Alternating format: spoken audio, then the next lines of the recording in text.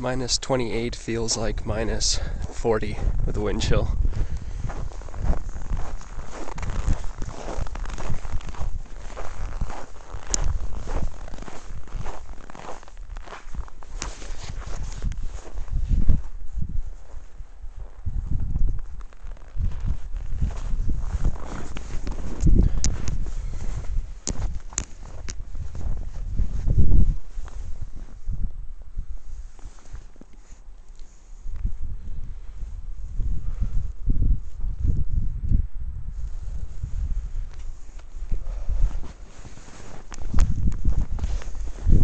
Testing out the helmet camera on a goggle mount for snowboarding to see what the exposure's like and stuff in the sun with the reflection off the snow.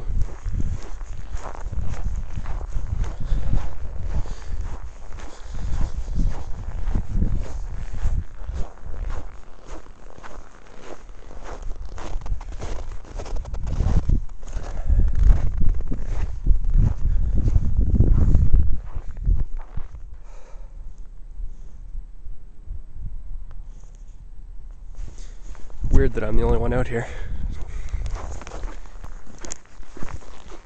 I'm using the POV1, VIO POV1 helmet camera. It does up to 720 by 480, which is about DVD quality. The video itself doesn't necessarily look DVD quality, especially when you ride a motorcycle, because it tends to focus more on stuff that's closer to you.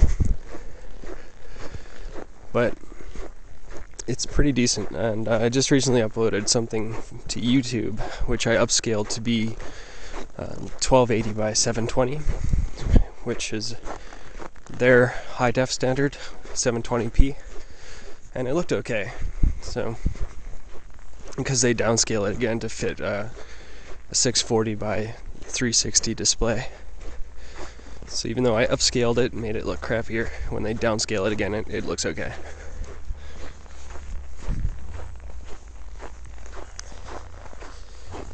Here's the DVR section of the camera. It's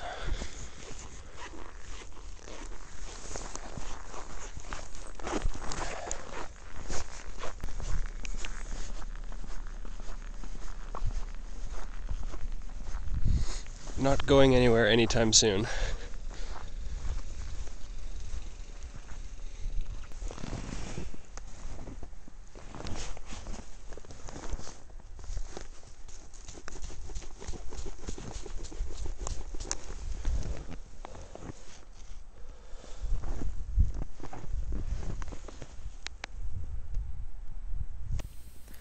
Just a couple of extra things that I should mention about the POV1. First of all, the pros. One, it has one cord, single cord for audio and video. And it does have an external microphone input, but you'd have to cut a hole in the bottom of the card port in order to access it.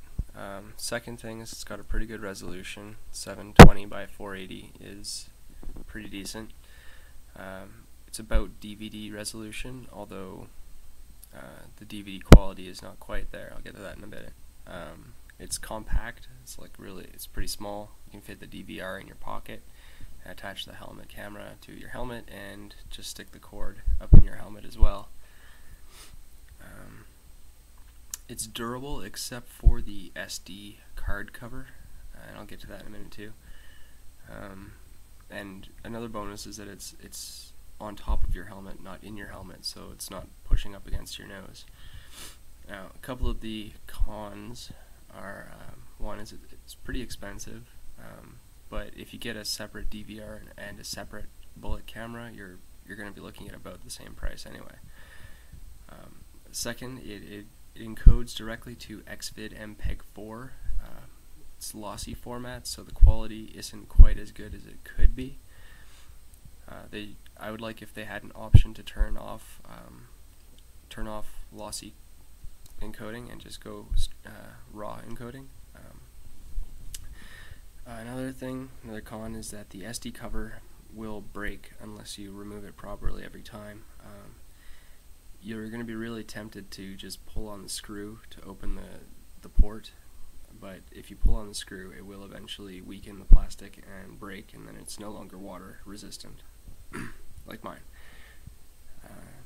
Another thing is that, excuse me, I've contacted POV a couple times, VIO Sport a couple times, to try and figure out if they're going to have HD support, and I can't get a straight answer from them. They say that they're looking into it, and when I ask, is it going to be a matter of a new head, or is it going to just be a firmware upgrade that I can download and update my player, they won't tell me. I've been asking since YouTube started outputting in HD, and I can't get an answer from them. I can't see what they have to lose by answering. I mean, they're not exactly going to be the first company to be out on the market with an HD player, so why are they so hush-hush about it? I'm not sure. But yeah, that's it. So overall, it's a really good camera, especially if you're just uploading videos to the internet.